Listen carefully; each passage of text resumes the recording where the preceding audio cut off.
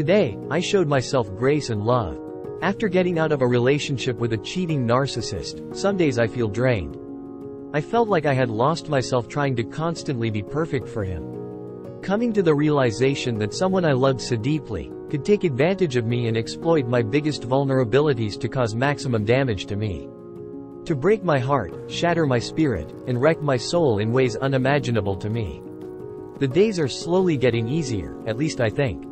One of the things I've committed to doing for myself is all the things he never did for me.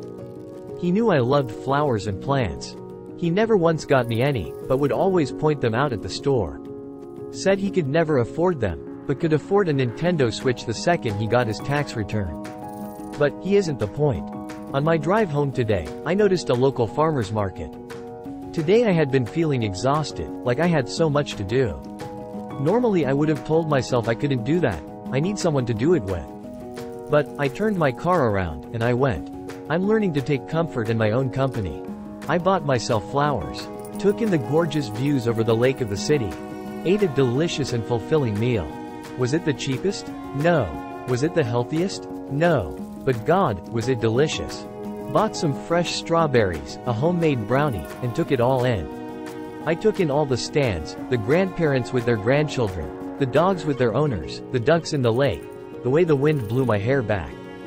I reflected on the fact that while I can be pessimistic at times, my younger self would be so proud of me. I'm living the life I've always dreamed of as a little kid.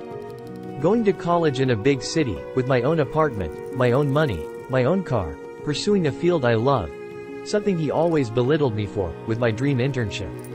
Statistically, I shouldn't be here.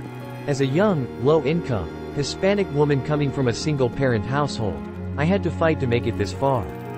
And I owe it to myself and my mother to make us proud. I'm slowly finding myself again, after feeling like I had lost a part of myself for so long. I'm learning that I can do all the things for myself that I always wanted him to do for me. That loving myself is enough. I'm deserving of good things, even if it means I had to be alone while doing them.